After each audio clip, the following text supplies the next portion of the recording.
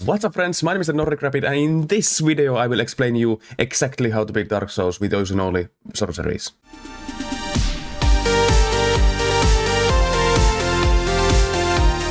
Now the rules of this run is simple. First, we need to deal damage only by using sorceries, nothing else. Second, if we do deal damage by using something else than sorceries, then we need to kill ourselves the fastest way possible to reset the area. And third rule is that we need to kill every boss in this game. That's it, that's simple. So without further ado, let's begin. We start the game like always. We wake up in our little dungeon cell, pick up the key, our Estus and the weapons. Then we encounter our first boss fight, the Asylum Demon, who's a total pushover. After the easy kill, we pick up our flight tickets and head straight to Lordran. From Firelink Shrine we run to New London Ruins and buy some extra soul arrows from Ricket of Windhind for 2000 souls. From the character selection I recommend to choose Master Key for your starting gift, as it allows you to have early access to the Valley of the Drakes, from where we head towards Darkroot Basin to get our Crashcrest shield. On our way stands only one Black Knight, which should be easy enough to parry, as clearly you can see. After a while, I gave up my endless fight with this guy, pick up my shield and run towards safety. You need to notice that in order to use the shield, you need to have 10 strength, which of course the starting class do not have. I also recommend to pick up the red Tearstone ring if you're comfortable enough to use it. When I got everything I wanted, it was time to run through the forest to Undead Parish. I grabbed one Firekeeper soul from the altar to boost my Estus, picked up a basement key and a mystery key, and opened the elevator shortcut to Firelink. Now let's head towards Undead Burg. Remember to get the residence key from the Undead Merchant so we can free Grix and buy some new spells. I recommend to buy the key instead of killing him. After getting my ass kicked more than once, I finally got to the boss, the Taurus Demon. I decided to fight fair and square with this guy, so I didn't cheese him. A good hit to Family Jewels puts even this size beast on his knees, and victory was mine. Now, let's use the basement key to get to the lower Undead Burg, and just in case, open the shortcut from the bonfire in Undead Burg. Then comes the dogs. There is a good way of cheesing them by hiding behind this fire. Dogs will run straight into it. Now it's time to free Grix and send him to Firelink. At this point you can decide either to fight with the Capra Demon or run through the waterway to open the shortcut to Firelink as I did. To make things easier for you, buy some heavy soul arrows and level up if you can and head towards gargoyles. The heavy arrows deal some nice damage but are quite slow, so learn the windows where you can actually shoot them.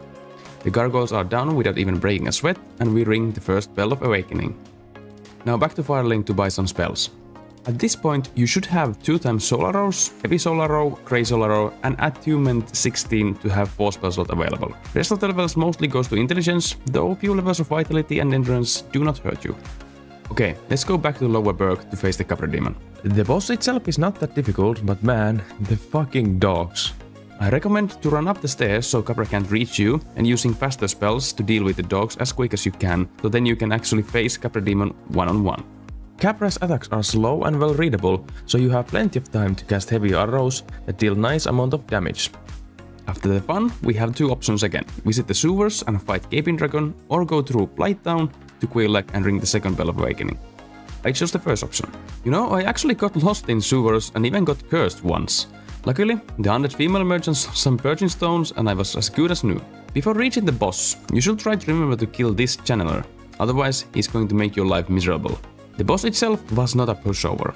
I had few painfully long fights and some questionable bullshit moments.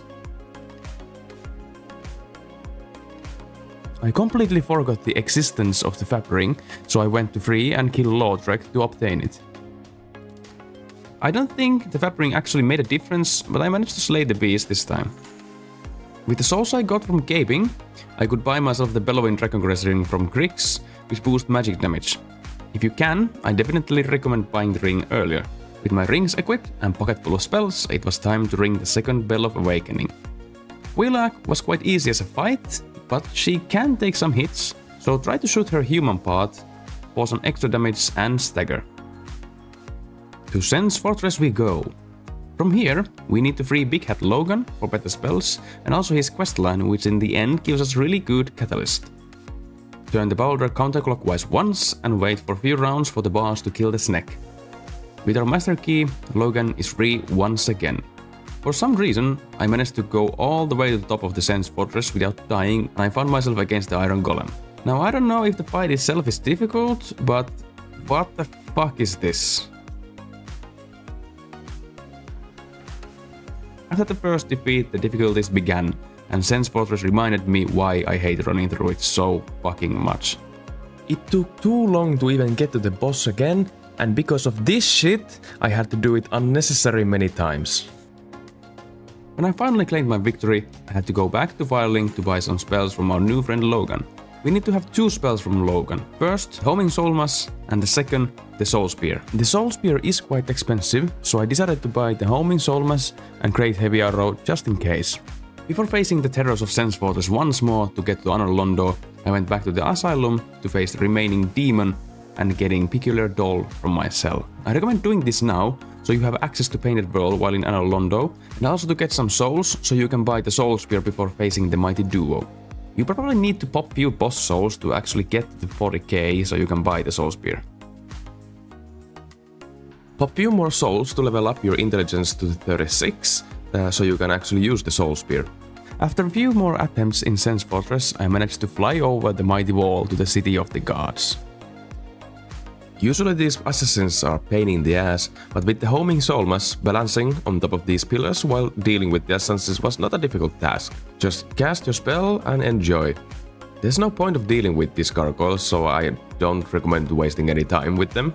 Unless you need souls and or you wanna level up. I actually died to this gargoyle, which is a little bit embarrassing. Come on, look at these poor attempts.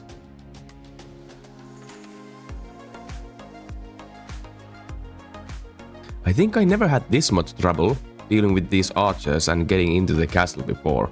I died like 3, maybe 4 times? I know you can bait this one guy, but for some reason I was scared as shit and tried to play safe. Luckily, finally got into the castle and the safety of the bonfire. Now, there's nothing in the castle for you, so just skip the castle and run straight to ONS. It is time to prepare for trouble and make it double, as this fight can be pain in the ass depending on your RNG, but usually you have a lot of windows for casting your spells. Soul Spears deal nice amount of damage, and if you are comfortable enough to use RTSR, you can do even better. Defeat Ornstein first and then just cheese the shit out of the Smough by hiding behind these pillars. And that's it, Anor Londo is done. Time to acquire the Lord Vessel and warp the hell out of here. Now, in order to complete Logan's questline and acquire the better catalyst, we need to buy every spell from him. At the moment he does not sell all the spells, but I decided to buy at least what he had. And the next location for Logan should be in Duke's Archives. So, at this point, you should go there to continue his questline. Before we go to the Duke's Archives, first go and free Dusk of Ulasil. Kill the Hydra, kill the Golem, and say yes to her request, and she will place her summoning sign. You need to summon her once in order to gain the loot from where the portal appears, so you can acquire her crown. Before you leave, remember to buy the Cast Light spell from Dusk. You might need it later. Now into Archives.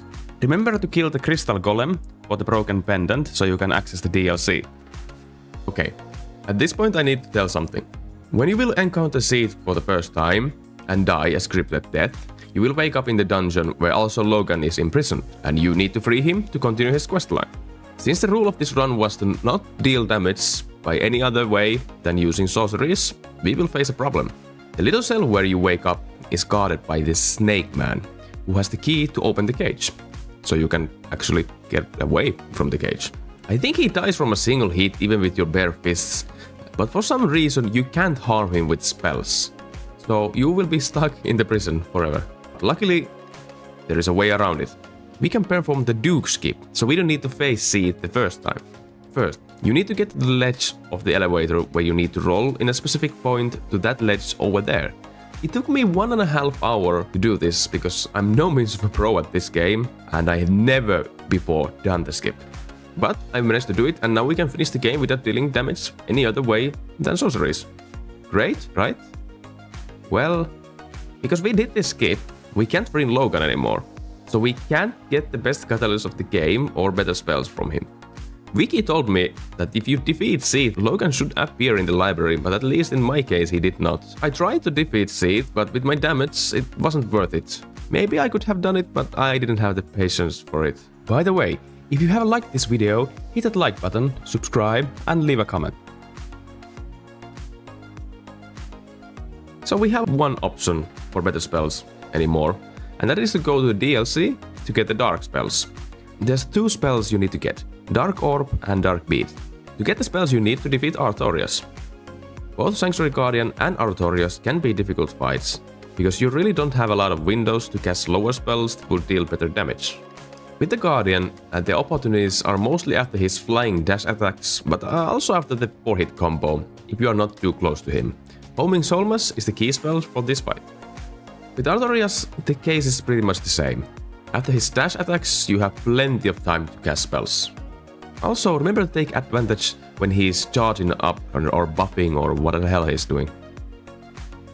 Now the spells. You can find Dark Orb just after Artorias in Ulasil Township, in one of the houses guarded by the sorcerers that deal absurd amount of damage. The second spell, Dark Bead, is in the Abyss just before Manus. I decided to get only the Dark Orb and try Seed again. If you have the patience, you should go and get the second spell as well. It took some time to defeat Seed, but the Dark Orb did actually okay damage, so the fight wasn't too long. After my victory with the Scaleless Betrayer, I decided to go for Nito. After you have defeated the Scaleless Betrayer, you can basically choose wherever you want to go. I decided to go for Nito. Just run past all the Skellies straight into the Pinwheel's dungeon.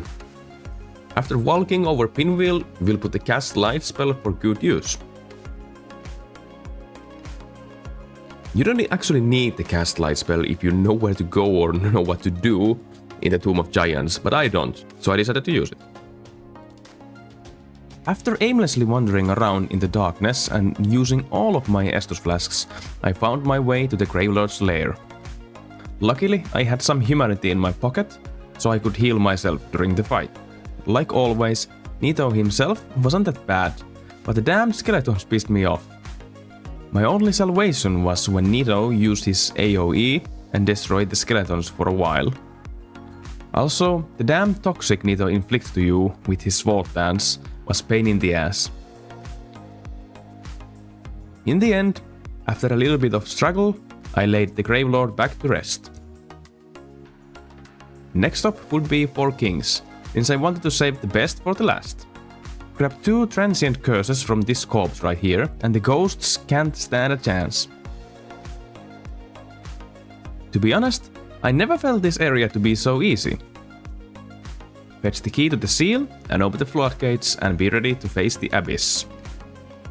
Now of course, we need the Covenant of Artorias for us to traverse the Abyss. While in the Darkroot Garden, you can go and kill the butterfly. It shouldn't take long.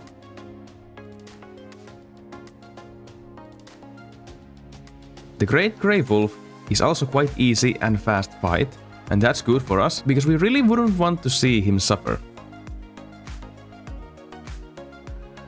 Now to the Abyss.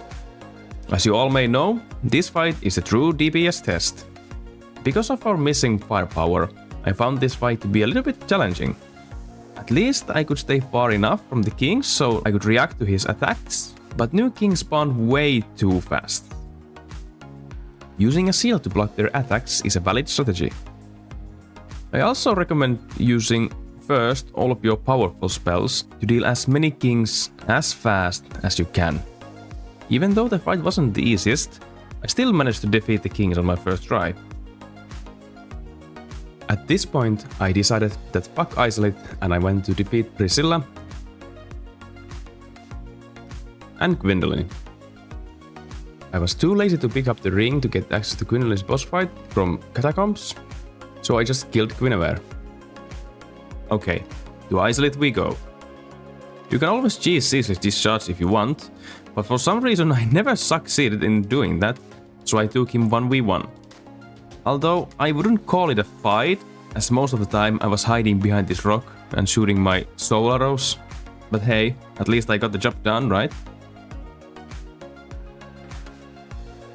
Now there's only 2 bosses between me and the Bed of Chaos. The Demon of Visage and Centipede Demon. Nothing special, since our damage is quite good against them.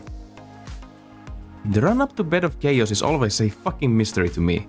I never remember where the hell I need to run, and these dino legs are the doom of me. After a good 15 minutes of running around, I finally found the way.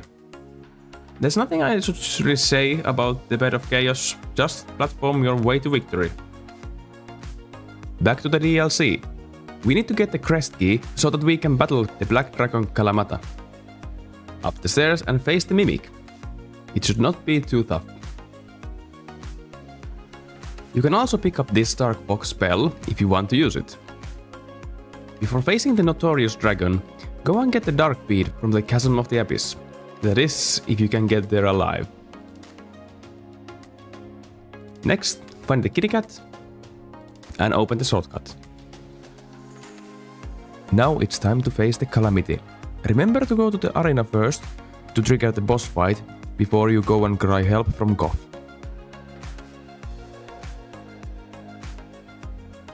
With these spells and equipment, the fight was stupid long.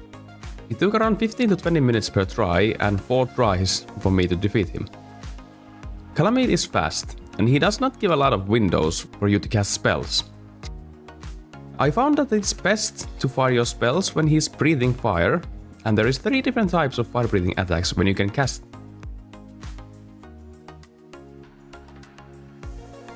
The 4th possible fire breathing attack was clearly my doom, every single time. After a long 75 minutes, I finally got my victory, just to realize that I didn't have my Bellowing Dragon Crest ring equipped. So please, do not make this mistake.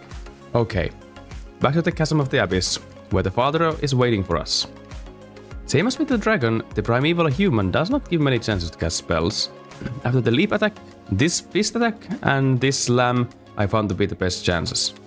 I actually never struggled to fight with Manus. I think I have just got used to fast-paced bosses through Bloodborne, and in my opinion, Manus is hands down the best boss in Dark Souls, so I really enjoy fighting with him. Now there is only one boss left, and that is, of course, the Lord of Cinder. Because I suck at parrying, Gwyn is a tough fight for me. But not this time. Just use your homing soul mass and Gwyn will be a pushover, and you can happily say that you have beaten Dark Souls by using only sorceries. Thank you so much for watching, and I'll see you next time.